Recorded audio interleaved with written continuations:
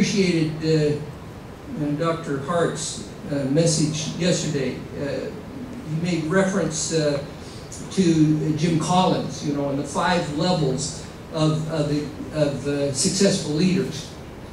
Jim Collins' study actually looked at a great number of successful executives and actually categorized them. Those were on this level of success and so on. And he found that those were in the level 5, the top level of leadership. They had certain characteristics.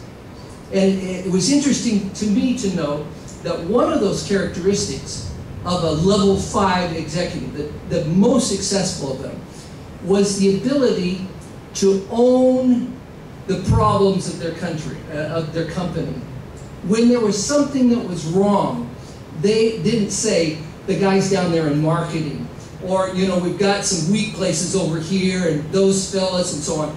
The executive would own it himself and say, look, you know, we have fallen short in this area. This is an area that I need to take care of. You know, personally taking ownership of the problem. And yet at the same time, these same leaders, when something went well, when they were successful, when their graphs were going up, when there was success, they were the first one to say, you know, we can really be thankful for such and such a guy here down in marketing, or this group over here who have been so successful. Not taking the ownership of the success to himself, but distributing it, allocating it to his people. Quick to allocate success and credit, quick to take blame when your company, when your church, your people do it. Leadership, unity, those are critical to us. And so today I just pray that God will give us that kind of God-given talent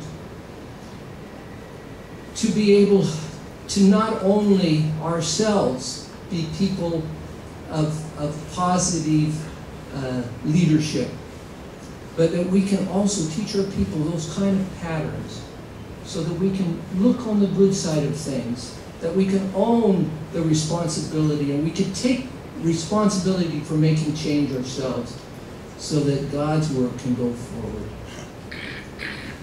Let's just bow our heads as we close. Loving Lord, we thank you that you're a God who has so much to know about our sins. And yet you love us and care for us, that you see in us the potential of what we can be and what your church can be through your marvelous grace. Lord, may we have that leadership talent as well, that we can see the best in others, that we'll be slow to give blame or criticism, that we'll be quick to affirm and appreciate through your wonderful grace. In Jesus' name I pray. Amen. Thank you, Steve, for those thoughts. We're going to have a little time of prayer now. And I am going to actually just take care of a little business here in the process of moving into this next portion of our program. We've had some individuals arrive who were not here yesterday with us during the introductions.